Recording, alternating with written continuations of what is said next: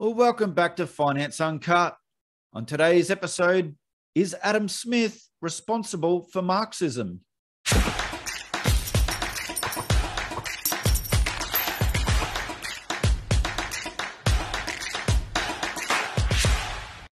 So I've just finished reading Murray Rothbard's Economic Thought Before Adam Smith. It's a big book, 574 pages, and basically he has a real go at Adam Smith. One for being a plagiarist and stealing Cantion's work after meeting Turgot in France, which is where Smith began writing his Wealth of Nations. And I'm currently reading Volume 2, Classical Economics, and so far he blames Adam Smith for also influencing Thomas Malthus. For those of you who don't know of the Malthusian trap, it argues the economy can't support a growing population, which also influenced Charles Darwin and followers of population control, which is a very interesting or modern conversation that's happening around the world at the moment. Definitely some people that support I can't even say. Anyway, but however, the interesting thing is Malthus actually later recanted his position after the Industrial Revolution. However, like many thinkers, economists, philosophers at the time, when they put stuff out there that's incorrect, sometimes it's too late. Damage is done. Also, Malthus had an impact or an influence on John Maynard Keynes, especially around the demand-supply mismatch or gluts, so to speak. And obviously then that influenced Keynes, and we've since then we've got this massive government intervention. Also, Rothbard blames Smith in particular, his labour theory of value, which, folks, has proven to be incorrect. So those of you who do like the classical economic school of thought, we'll come to that in a sec. I'll touch on that in a sec, and how and why that has been proven to be incorrect. However, that labour theory of value, and I agree with Rothbard here, that enraged Karl Marx, because Karl Marx believed that workers were being exploited, which obviously led to his writings of the Communist Manifesto. And, well, we know what Marxism has led to around the world since then. Millions and millions of deaths since then. Now, I may have spoken, in fact, I think I have shared this book before by Dr. Mark Skousen, Vienna and Chicago, Friends or Foes, and I really, really enjoyed it. Now, I'm trying to think. There is a review on the Mises website. I'm just trying to think who wrote the review, and they did rip into Mark Skousen for this book, and I understand why Mark was critiqued this way. However, I thought it was a good book, and I enjoyed it. However, there's a few things that I do have issues with, and Mark basically praises Adam Smith in this book, gives him way too much credit, doesn't really mention Richard Cantillon as really the founder of modern economics or capitalism, free markets and whatnot. And this whole debate, Rothbard, that Rothbard argues that Adam Smith's labour theory of value enraged Karl Marx. Mark, in this book, kind of excuses Adam Smith and says, no, it wasn't Adam Smith. It was his followers, Ricardo and Mill, and it was their theories that enraged Karl Marx. Either or, whatever. Their theories were influenced by Adam Smith. So, yeah. But nonetheless, those of you who understand Austrian economics can read this book and see the things that, Marx kind of not so much gets wrong, he just leaves out. If you don't, then you probably won't understand that. But anyway. So I'll put a link in the description below to the Human Action podcast, in particular this episode, where Jeff Deist discusses Rothbard's critique on Adam Smith. In fact, he rips him a new one. That's Rothbard on Smith. And on this episode, he has Hunter Hastings, who is defending Adam Smith. And on the other side, we've got Professor Jonathan Newman, who's in Team Rothbard. And it's a really, really, really good conversation that they have. But what we'll do is we'll just cut to a clip, which is all audio, folks. This is just an audio podcast. We'll just cut to a clip on this where they discuss Rothbard's critique of Adam Smith. Well, Hunter, I got to admit, I was a little self-indulgent here. I like the idea of an Englishman defending a Scot. So I thought I'd bring you on for Adam Smith. And, big picture, overarching, if you just start this portion of the book, which for those who are reading along, we're specifically discussing chapters 15, 16, and 17. In other words, the final 3 chapters of Volume 1. Boy, oh boy, Hunter, he goes after Adam Smith pretty hard. I mean, he calls him retrograde. He says Cantillon, not Adam Smith, was the founder of modern economics. He says he put us, behind in terms of our understanding of value and cost theory. I mean, this reads a little bit like a polemic with respect to Smith. Well, it does. And Dr. Patrick Newman was very upfront about that in episode 2 of this series, where he said that Murray Rothbard had an open tendency to choose the individuals he supported and the theories he supported, and those he didn't. And he was very direct about it. And this is one of those cases. I think polemic is a good word, but it's also ad hominem. He calls Adam Smith a plagiarist. He calls him incalcitrant and various other things. So the polemic is deliberate, and it's to set up the last 7 or so paragraphs of chapter 17, which I'm sure we'll get to during this discussion, of the negative effect of Smith on the development of economics. So that's his purpose. And then so he sets out from the very beginning, the very first words of chapter 16, in destroying the legend of Adam Smith as he sees it. So yes, it is a polemic, it's deliberate, but it's got a cause. So to me, Cantion's book, Essay on the Nature of Commerce in General, Economic Theory, as it's more well known, was written 40 years before Adam Smith's Wealth of Nations. And we know that Adam Smith began writing Wealth of Nations when he was in France meeting with Turgot. And, Turgot, it's clear, had a relationship with Cantillon and was familiar. So obviously Smith knew who Cantillon was. But when you read the 2 books, when you read The Wealth of Nations and you read Economic Theory, it does seem clear to me that he did exactly what, according to Rothbard, said, and that he plagiarized Cantillon's subsistence theory of wages. In fact, in parts, it's almost word for word. Now, Cantillon's work was also liberally plagiarized by Malachi Postlethwaite in his 1749 Universal Dictionary of Trade and Commerce. So Cantillon's been ripped off quite a lot, and he deserves a lot more credit than history gives him. Now, it wasn't just Rothbard who ripped into Adam Smith. The great Austrian economist Joseph Schumpeter did also in his 1954 book, History of Economic Analysis, where he said, and I quote, the renowned economist, as in Smith, seems to have had no inkling of the Industrial Revolution going on all about him. Into this complacent miasma of Smith worship, writing with thinly veiled contempt, Schumpeter generally denigrated Smith's contribution and essentially held that Smith had shunted economics off on a wrong road, a road unfortunately different from that of his continental forebears.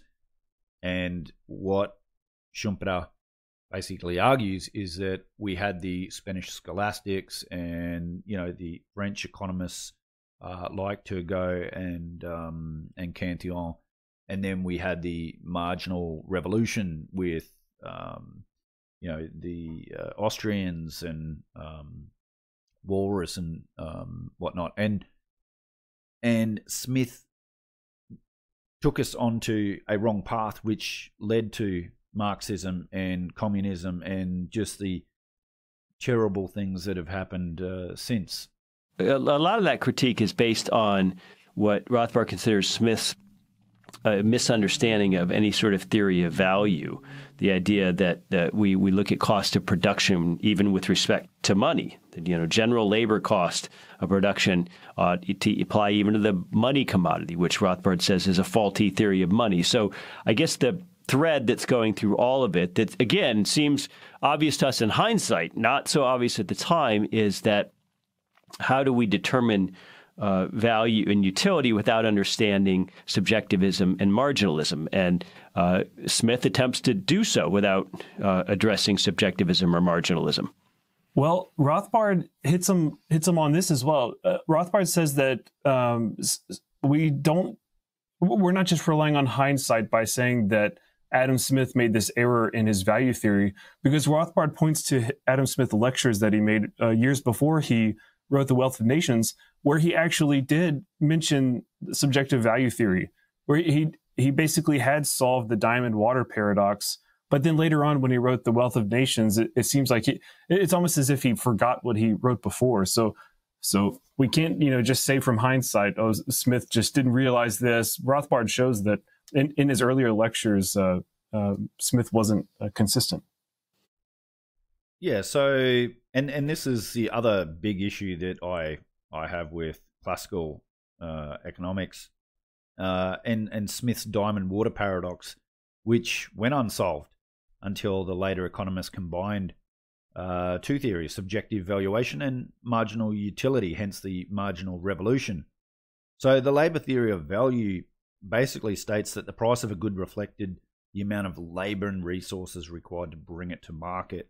And Smith believed that diamonds were more expensive than water because they are more difficult to bring to market. And once again, this is what kind of enraged Marx, is he thought that the workers were being exploited. But the labor theory suffers from many problems. The most pressing is that it cannot explain the price of items with little or no labor. Or, for example, I don't know, let's say I build a horse, a buggy that attaches to a horse, and let's say I make 10 million of them. Well, am I going to sell them? I mean, I've put a lot of labor into making those things. Am I going to sell them? I might sell some. Some people might like them as a bit of a, I don't know, antique type thing. But there's no demand. There's no subjective value. There's no marginal utility there. But in regards to the diamond paradox, suppose that a perfectly clear diamond naturally developed with an amazing cut, and it was discovered by a guy going on a hike. So the problem is, or the question is, does the diamond fetch a lower market price than the very same diamond that was mined, cut, and cleaned by human hands? Well, clearly not, right? At the end of the day, the buyer doesn't care about the process, but only cares about the final product. And that's where we get subjective value. And what economists discovered was that costs do not drive price. It's actually the opposite. Prices drive costs. This can be seen with a bottle of expensive French wine. The reason the wine is valuable is not that it comes from a valuable piece of land, that it's picked by highly paid workers, or is chilled by an expensive machine. It is valuable because people really enjoy drinking good wine. People subjectively value the wine highly, which in turn makes the land and that it comes from even more valuable, and makes it worthwhile to construct machines to chill the wine, etc. So, subjective prices are what actually drive costs, or subjective values is what drives costs. And with the diamond water paradox, subjective value shows why, or not why, but how diamonds are more expensive than water, because people subjectively value them more highly. However, it doesn't explain why diamonds should be more valued or more highly than essential goods like water, because we need water to survive, right? However, as I said before, three economists, Jevons or Stanley Jevons, Karl Menger from the Austrian school, the founder of the Austrian school, and Leon Walras, discovered almost simultaneously, and that's well known. And they explained that the economic decisions were based on marginal benefit rather than on total benefit. So basically, consumers are not choosing between all of the diamonds in the world versus all of the water in the world. Clearly, water is more valuable as an essential resource because we need it for life, right? Compared to luxury of owning diamonds. But as demand increases, consumers must choose between one additional diamond versus one additional unit of water. This principle is known as marginal utility, and this is where we had the marginal revolution. How do we determine the value of things? Aristotle had asked a question that remained unanswered through centuries. Why water that is vital for all life is cheap, while diamonds are expensive, even though we can live without them. We had to wait a long time for an answer provided by economic law of diminishing marginal utility. Imagine that all you have is merely one apple. It is really precious to you because it allows you to satisfy your hunger and stay alive. For you, this apple is absolutely essential, and you have to eat it right away.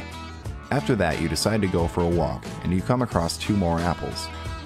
You were very satisfied with your find, so you eat the second apple to your heart's content. You decide to keep the third apple for later because you are already full. As you stroll further, you stumble on a whole orchard with hundreds of apples hanging from trees. It seems to you that your biggest dreams come true, so you decide to settle down near the orchard. After a mere week, you grow tired of the apples. In fact, at this time, a mere thought of their taste seems nauseating to you, and you can't even look at them any longer. Your neighbor Gregory has a pear farm only a few hundred yards away from your orchard. He has the same problem you have, only with his pears. He's been eating them for a few months now, and he is fed up with them. So you meet with him and you both agree to exchange your produce. 1 pear from Gregory's farm is worth much more to you than your apple, but the exchange is still fair, because Gregory values your apple much more than he values one of his pears. This story provides several important points. Each additional unit of a given good satisfies a less important need. The first apple appeases your hunger, letting you survive. The second apple fills you up. The third apple can be saved for later, thus satisfying your need to avoid future hunger. This implies that each additional apple you have is worth less to you. The first one was a priceless necessity needed to avoid starvation. The second one was merely a pleasurable snack. With each consecutive apple, its worth fades away in your eyes. There are no goods of fixed value. They are valuable as long as people value them, and only to that extent. Imagine yourself one day finding a large and heavy statue bought many years ago by your grandfather, a sailor by trade, or your grandmother, a young woman then. You don't really like the statue, it's only collecting dust. You decide to sell the statue to get rid of it. You think to yourself, if someone would only pay for its delivery, then it would save me the trouble of throwing it out. It turns out that the price of the statue skyrocketed to $500,000 because of bids made by 2 eccentric and rich art collectors. In fact, they searched for the statue for the last 10 years because it was the last piece of a collection they were both trying to complete. This example shows that one and the same good can be valued very differently by different individuals. Let us go back to the question posed by Aristotle. In case of a massive drought, everyone would value water more than even the rarest of diamonds. We have no real use for diamonds while we are dying of thirst, but where there is plenty of water, our thirst may be quenched easily. Typically, we value diamonds much more than water because when we have shelter, we don't suffer from hunger nor from thirst. Then we tend to satisfy our more sophisticated needs like aesthetics. Diminishing marginal utility is true for money too. If you don't have any money at all, then $1,000 will change your life substantially. You can use the money to rent a humble flat and buy some food. Although it won't be a fancy existence, it will still be a huge positive change in your quality of life as compared with being homeless and constantly starved. But if your monthly income is $5,000, then another $1,000 won't improve your quality of life that much. Obviously, you still want it. It will still be a substantial gain, but it won't be a matter of life or death anymore. If your income is $1 million, you might not notice another $1,000. It may even not be desirable at all, because $1 million a month may pay for all of your material needs. And for you, such things as love, time spent with your family, your own health and leisure may hold even more worth. As those things cannot be bought, you may consider chasing additional money as futile, and choose to rather spend your time with your family. Well, this chapter also spends quite a bit of time going to Thomas Malthus. We all know Malthusian thought, his famous 1798 essay on the principle of population. My sense was that Rothbard hangs Malthus on Smith, perhaps a little unfairly, but nonetheless, this idea that population is going to exceed the subsistence ability of the economy. That Hoppe talks about that, but he's talking about pre-agrarian societies. He's talking about early human societies, which are utterly reliant on the game or other sustenance they can yield from a particular area. And so when they have more and more kids and the region is not replenishing that game or other subsistence rapidly enough, then that'll naturally limit the size of the tribe. But here, I mean, it seems clear and obvious to us in hindsight that Malthus is a bit of a crazy person with his, obsession with population size. And that's the ultimate central planning, wouldn't it be, if a government or a nation state said, well, we got to listen to Thomas Malthus and control how many kids people have. But, I'll ask Hunter, what's the story with this cul-de-sac of Thomas Malthus and the time Rothbard spends on him? Yeah, I'm not sure about that. He was trying to, I think, denigrate Smith by saying Smith was responsible for Malthus, right? As he was ultimately responsible for Marx, which I don't buy that connection. If you read Smith, he said there could be a tendency in pre-agrarian or agrarian societies for population growth to outstrip the productivity of agriculture, but it never happens because innovation and productivity and the specialization of labor always get us producing more and more, and that grows faster than the population grows. And I think Rothbard says that Malthus had to admit that in the final edition of his book, which was much different than the first edition, which was the crazy edition. So, A, you can't hang it on Smith, and B, Smith probably changed Malthus's mind. Well, I'll let Jonathan have the last word, and Hunter brings up the idea of even trying to hang Marx on Adam Smith. And so I want to get your thoughts on this.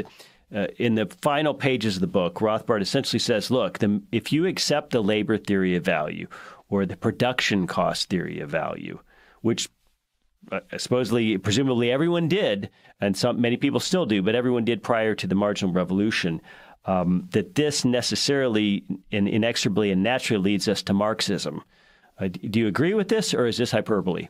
I guess we can't really know if Marxism would have been developed, if Marx would have developed all of his ideas without Smith. So would there have been this idea of exploitation of labor because we see that the price of the product is more than what's being paid to laborers? Or would we have this idea of alienation, or would we have all these other ideas associated with Marxism that we see sort of, vague beginnings in Smith? We can't really know for sure what would have happened or how the history of ideas would have developed.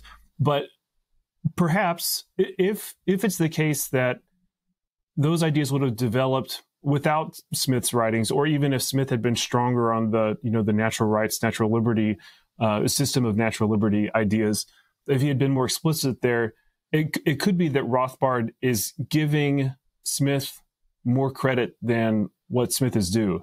So it could be that Rothbard is elevating Smith's importance in the same way that he's denigrating others who elevate Smith's importance, if that makes any sense. So it's almost like he's saying all these people they praise Smith, and they think that his writing is just amazing, and he's the founder of modern economics. But if Rothbard in the same breath says, look at all of these things, all these bad ideas that start in Smith, it could be that Rothbard is, committing the same error that he's accusing others of doing, which is, giving too much credence, giving Smith too much credit there. But what's interesting is to compare this book to the book that Mark Skousen wanted this book to be. I've used both books in my own classes of history of economic thought. I've assigned readings from Rothbard, but I've also assigned Mark Skousen's book. This book, Rothbard's book, was initially commissioned by Skousen to be a short undergraduate textbook on history of economic thought. But when the project was taking longer than both Rothbard and Skousen anticipated, Skousen decided to write his own version, and also Rothbard died in the process. But if you compare the content of the books, they're totally different, especially in their treatment of Smith. What's really interesting is that Smith is at the end of Rothbard's book, but Smith is at the very beginning of Skousen's book. So Skousen sets up his history of economic thought as it all began with Adam Smith, and we had all of these great ideas that started as little seeds in Adam Smith and turned into this great project of free market economics later on, including, he would put Austrians in that same vein as economics that's based on free market principles. But then when you read Rothbard, it's the exact opposite. It's very dense, it's very detailed. Adam Smith is not the founder in the slightest. In fact, he wrote a whole book that's about economics before Adam Smith. And then once he finally gets to Adam Smith, he doesn't have a lot of nice things to say. So it's really interesting just to see how those two books turned out. So is Adam Smith responsible for Marxism? Well, Rothbard definitely argues that point. Joseph Schumpeter at least says that Smith had shunted economics off onto a wrong road, and that road, unfortunately, has led us to where we are today and what we've seen with communism throughout the world, and Keynesianism and interventionism left, right, and center. And so certainly there's that argument there. What I would argue is that Richard Cantillon deserves way more credit, and Richard Cantillon is, arguably the founder of modern economics, not Adam Smith. So I definitely would argue that to be the case. Did Adam Smith plagiarize Cantillon? I think in parts he did.